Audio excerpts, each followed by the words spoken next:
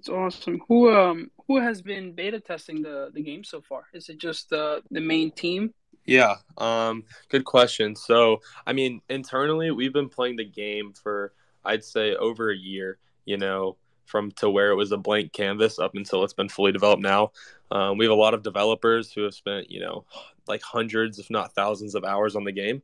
But since it's done early access, so I mean, I'm sorry, since we launched early access, we're getting really good feedback from the early access pass holders. And so that's been super beneficial. Luckily, we haven't really encountered any major errors or flaws, but when we do, we fix them really quickly, and it's been great to see the community's feedback. Yes, that's awesome. So it sounds like you're able to do something that you're not able to do in a lot of games where it's not class locked items, right? It seems like something unique to me.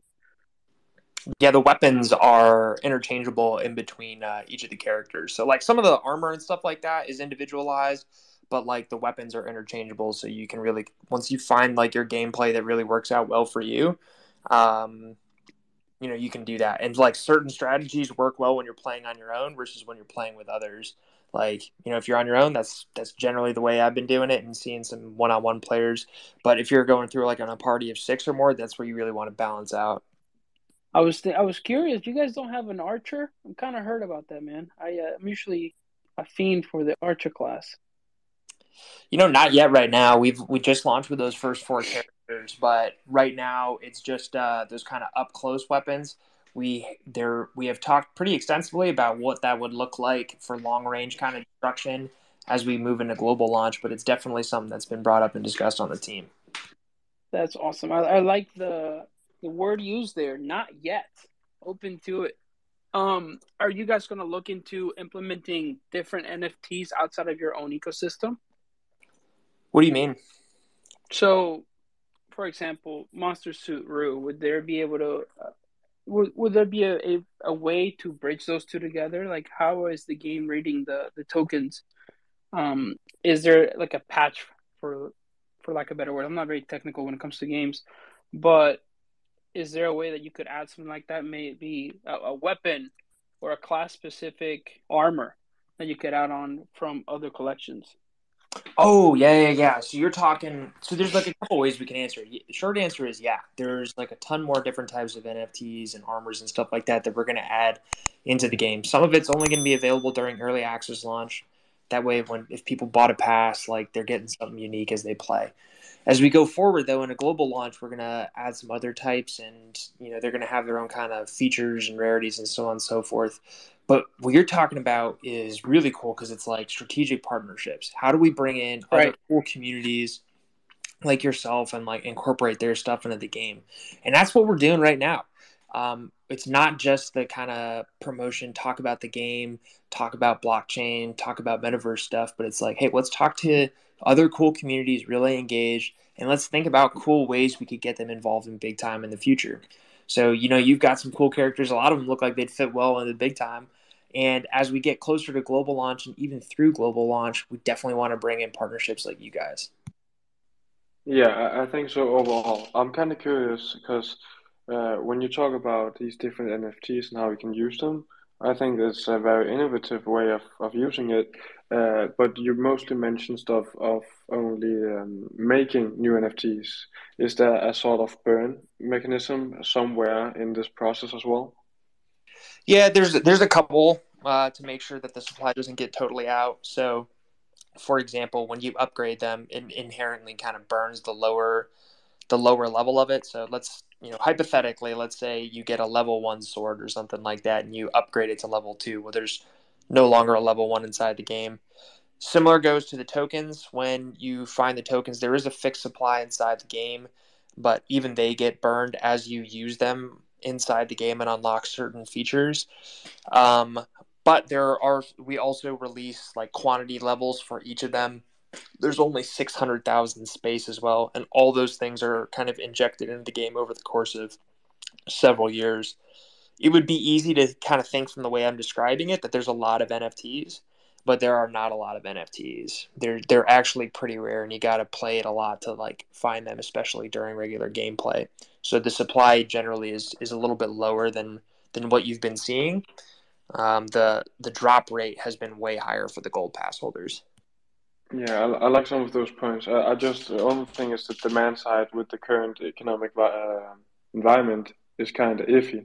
So I think long term, if this game, I mean, I really think it's a great game. So I think it's honestly one of the best shots of going like mainstream. So I see like long term, it could have great demand. But yeah, the only concern of mine is just a great supply of land.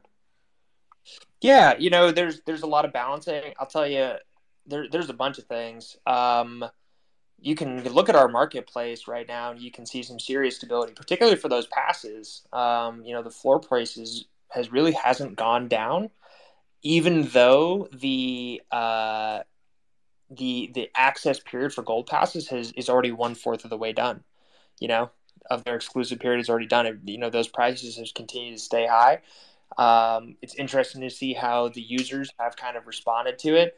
But just broadly speaking, you're right. If we make a really crappy game, nobody's going to care about any of this stuff. So that's why we really brought in some of the best people in the business to put together this game. And if you just check out our team, we can talk about our team if you want. It's probably the best in the business that's out there. Definitely the best among blockchain games that are out there. So we're very much committed to being a game first and a good game that people enjoy. All right. As a game designer myself, I wanted to know what has been the most challenging issue that you guys had building a game based on NFTs on the blockchain. So in terms of the game and bringing it to launch, personally, the hardest thing for me was trying to get hardcore gamers to understand why there should be blockchain, because a lot of hardcore PC gamers really hate it, and they were like, "Why? It seems like a Ponzi scheme." I saw somebody make a YouTube video about this, and they said I should hate it, and that's been pretty rough. In terms of the actual development of the game, I mean, this is my first time working with a game company, and I would hate to detract from the work that the devs did, but making a game is really hard. We have about 80 people in the game, or excuse me, full time at BigTime, and it's still taken us over 2 years to get to this point.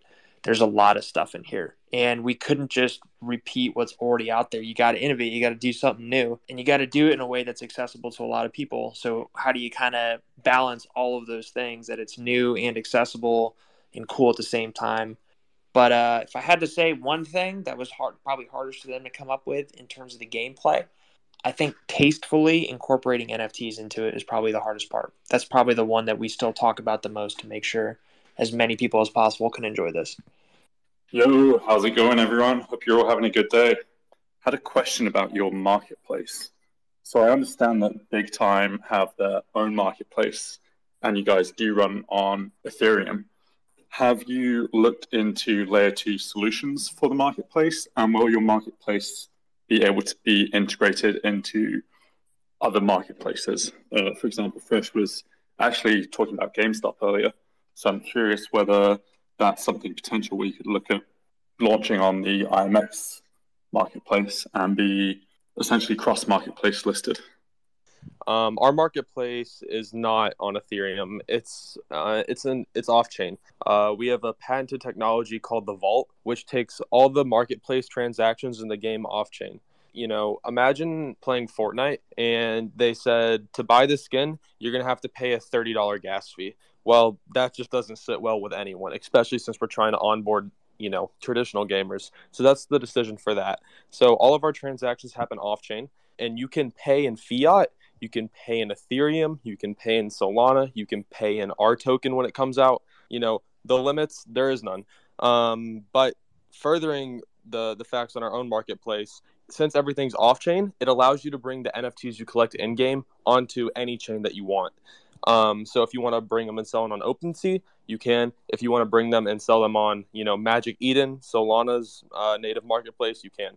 Exactly, yeah. And I'd be remiss if I didn't say that there's a very specific other reason why we did that, not just to avoid the gas fees, but also our marketplace is going to be accessible with credit cards. So you don't need to set up a wallet or anything like that to buy an NFT or a skin. And, for the majority of users who are not going to be blockchain savvy, don't want to set up a wallet, they think it's weird, or they're like younger kids and their parents won't let them. Well, they already feel comfortable spending their money on like skins in Fortnite. Well, they should have a similar buying experience inside the marketplace in Big Time. So it's supposed to look a little bit more like that. Hello, guys. Do you hear me? Yeah, all good. Yeah, we can All hear Yeah. you. good. So first of all, I just want to say thank you for coming up here. I've been following the project for a while now, and I've seen some released footage of the gameplay, and it looks really good. But I have a question regarding the actual gameplay, where there's now a revolutionary game where you can make money of it. How will you battle people that try to exploit this by maybe creating bots, several accounts, and so on? Because if you have a server filled with many bots, it maybe destroys the community and so on.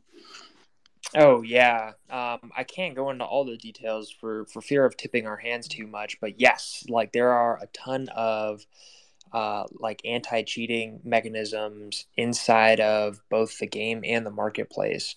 Broadly speaking, it falls into a couple categories of heuristics, where there are normal bounds of human behavior for the way you should be able to operate inside of the game.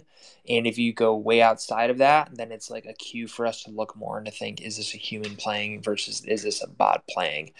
When you have a PvE type game, which is what Big Time is, it's easier to implement those heuristics as opposed to a PvP type game where there's interaction of different types of players and, different skill levels. So, what you may think is like cheating or playing a bot may actually just be somebody who's far more skilled. In a PvE game, it's much easier to detect that. So we do have these systems in place. I was just wondering, for Big Time, I participated in, I think it was the first sale on Binance for the tickets. I'm just wondering, can they be moved from Binance to your marketplace? Because I was having trouble trying to do that originally. Are you talking about the Yeah, the early access pass, sorry. The Jade and all that. Oh, okay. So you will be able to do that. Honestly, if you watch the video for the Gold Pass, how to redeem it, Yeah. It's going to be a very similar process. Right. Redemption is going to start about a week before the Gold Pass, or excuse me, a week before you can actually access it to deal with that issue you're right now. Because if you're like, crap, I got a Jade Pass, I can't get it to connect. Binance decided to explode again and shut down all of its servers because that's what they do. There's going to be time for you to fix it, and it's about a week before you'd be able to play. But in the short term, check out the video for the Gold Pass. Perfect. Thanks for that.